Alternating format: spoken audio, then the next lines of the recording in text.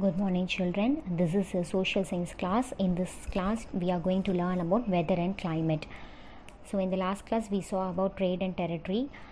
Today in geography we are going to discuss this about weather and climate. So in this chapter we'll come to know about the importance of weather and climate and elements of weather and climate, instruments used to measure these weather climates. So what kind of weather and climate of our place, everything we are going to discuss in this chapter.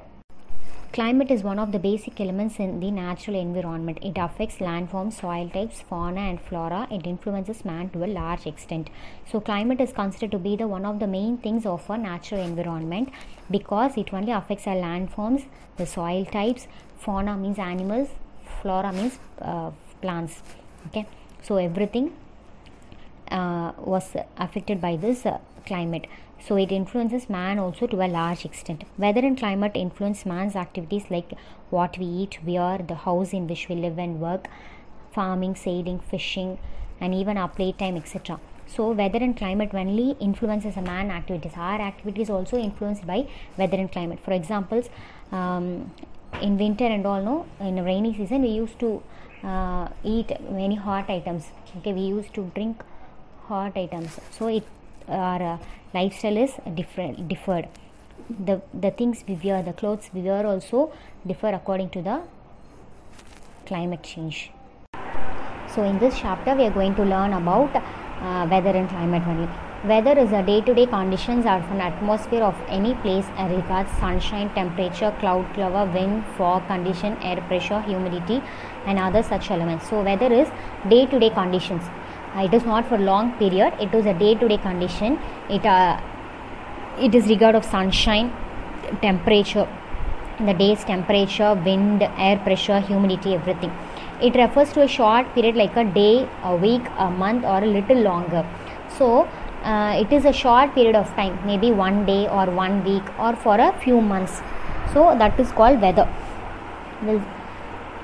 For example, we used to hear people would say that today's climate is too good, but it is a very wrong statement. Instead, we have to say it is a good weather.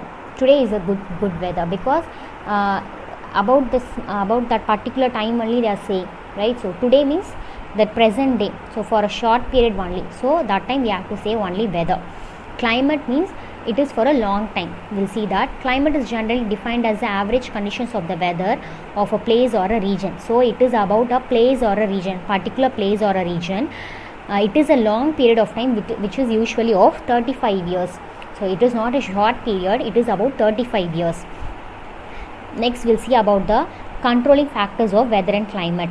Angle of the sun rays, the length of daytime, altitude, distribution of land and water bodies, location and direction of mountain ranges, air pressures, wind, ocean currents are the major factors which affect the weather and climate of a region. So these are the major factors: sun rays, altitude, water bodies, location, so where the area is located, the mountain ranges, the pressure. So these are the major factors that affect the weather and climate of a region. Next we'll see about the element of weather and climate. So what are the very basic elements of weather and climate? Temperature, rainfall, pressure, humidity and wind are the major elements of weather and climate. Now we'll see about temperature. The temperature is one of the key elements of weather and climate. So it is one of the main element of weather and climate. The earth and its atmosphere get heated from sun through insolation. So the earth and its atmosphere, it is heated through the sun rays only, right? The sun rays which we get from the sun only heat the earth. From that only we get heat and light, right? The degree of heat present in air is termed as temperature. So the degree of heat present in the air. See, for example, when you have fever also, we used to have a thermometer, right? So after saying that only the temperature, body temperature will be set. Okay, so our body has certain temperature, the body heat. Okay, so likewise the degree of heat present in the air is termed as temperature. So this temperature, it varies with the time due to the changes in the level of radiation which the earth surface when the earth reach the surface. Okay, Next we'll see factors affecting the distribution of temperature. So latitude, altitude, nature of land, ocean current, slope, shelter, distance from the sea, all these are the factors that affect the distribution of temperature. So the temperature, it all depends on this type only. Next, measuring temperature. The temperature of a unit volume of air at given time is measured in scales like Celsius, Fahrenheit, Kelvin. So in news also you might have heard all these terms. 10 degrees Celsius, 100 degrees Celsius, so Fahrenheit, Kelvin. So these are the unit volume of temperature. Meteorologists use the temperature by thermometer, Stephenson scale, and minimum and maximum thermometer. So meteorologists, those who research all these things, those who measure all these things are said as meteorologists, and mostly they use thermometer, Stephenson scale to measure all these elements. So I'll show you a picture of thermometer. So the maximum heat temperature is recorded between 2 to 4 pm. Okay, 2 to 4 pm, and the minimum temperature is around 4 am before sunrise. So this is how it is measured. Next we'll see about the heat zones of the earth. Okay, heat zones. The fact that the earth is spherical in shape results in different parts of the earth getting heated differently. Based on the heat received from the sun, earth is divided into 3 heat zones. So earth is divided into 3 heat zones. It is based on the heat received from the sun. Okay, that is torrid zone, temperate zone, frigid zone. It is a region between the Tropic of Cancer and the Tropic of Capricorn. This region receives the direct rays of the sun and get the maximum heat from the sun. So this torrid zone, it is between Tropic of Cancer and Tropic of Capricorn. It is in the middle. So it receives the maximum heat from the sun. So most of the time it is too hot. Temperate zone. The zone lies between the Tropic of Cancer and Arctic Circle in the northern hemisphere, and between the Tropic of Capricorn and Antarctic Circle. So this zone, it get decreasing towards the poles.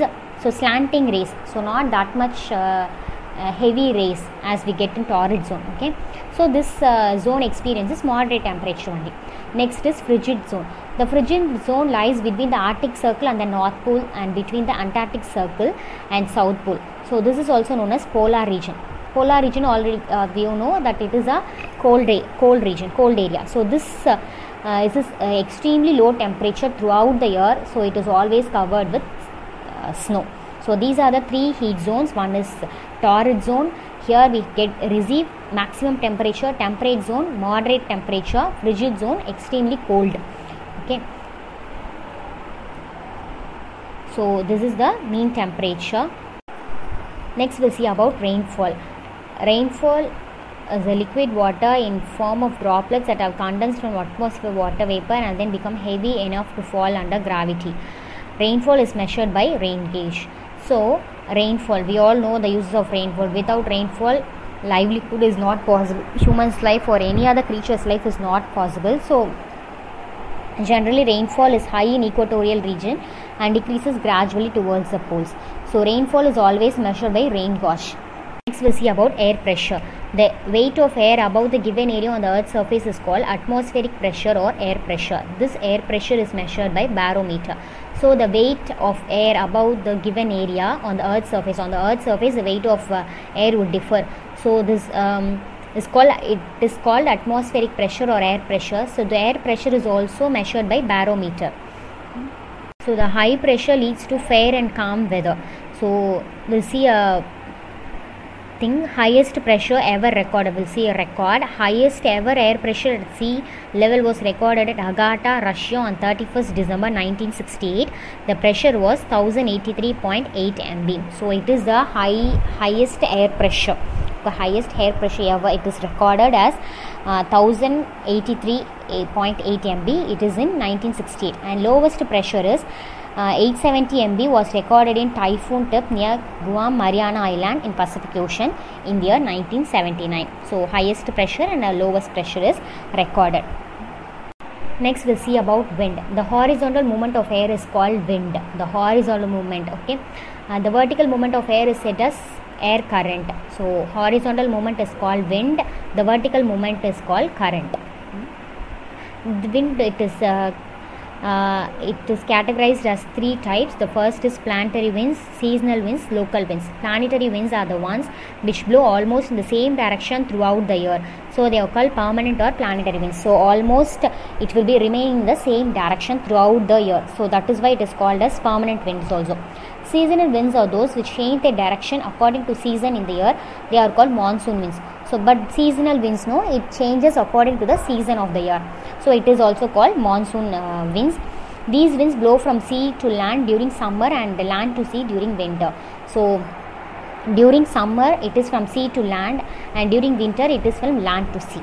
Okay, this is seasonal winds. Local winds are the winds blow all over a small area only during a particular time of a day or a short period of a year. Land and sea breezes are example for these winds. So local winds, no, it blow from a small area during a particular time of a day. So it is a very short period of short period. Land and sea breezes are the examples for wind. So measuring wind direction and speed. So we can measure the wind direction also and its speed also. Wind speed is measured by anemometer. Wind rows in a diagram used to depict the direction and periods of prevailing winds on map. Meteorograph or triple register is an instrument which records wind speed and direction, sunshine. It is also provide graphic representation. So wind is also, the wind speed is also measured by anemometer. This picture also is displayed in this video, children. Also the wind speed and the direction, the sunshine also recorded by using the instrument called meteorograph or triple register. Okay, so this is how the climate and weathers are we experience in our place. Okay, now we'll just do a recap. Weather is a day-to-day condition of an atmosphere of any place. So day-to-day condition is called weather. Climate is an average weather condition. It should last for 35 years. Temperature, pressure, humidity and wind are the major elements of weather and climate. So temperature is the degree of heat present in the air. Okay, horizontal movement of air is called wind and the vertical movement of air is called current. So this is what we learnt in this chapter. You will get the notes in the next class. Thank you, children.